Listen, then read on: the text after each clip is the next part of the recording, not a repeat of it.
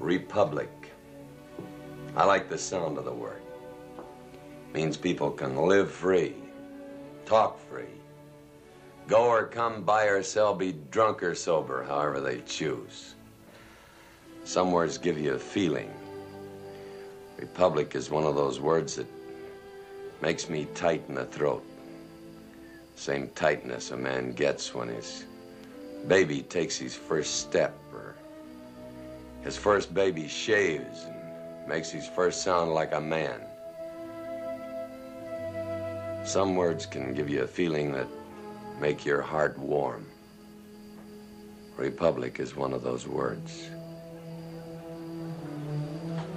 Davy, what's going to happen to us?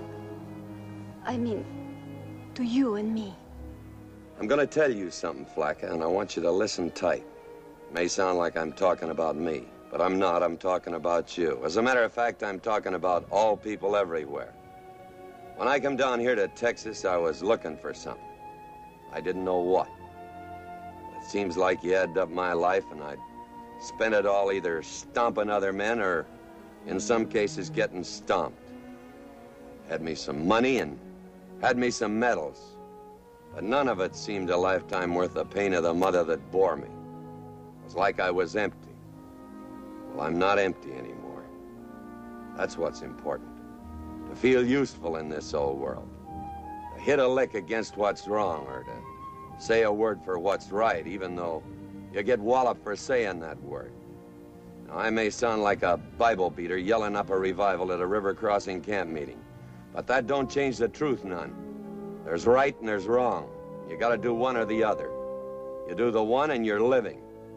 You do the other and you may be walking around, but you're dead as a beaver hat.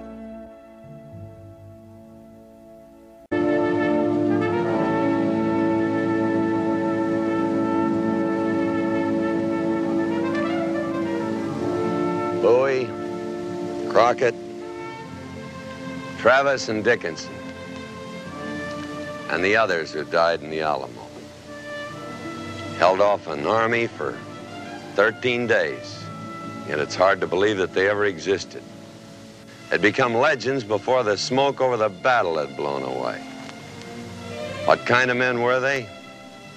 Well, we know that they died and that they were heroes. But nobody wants to die, and nobody just decided to be a hero. Has to be forced on you. That's what happened to them. It was forced on them because they were stuck with ideas like freedom and the rights of the individual and a hatred of dictators. Crockett, for instance, refused to sign the oath of allegiance to the government of Texas until they changed it to the Republican government of Texas. Living free meant a lot more to them than cowering in security. Another thing about Crockett. When he left for the Alamo, he sent his children this message. I hope you'll do the best you can. I'll do the same. Don't be uneasy about me. I'm with my friends. Worked out just about that way. He stayed with his friends, and he did the best he could.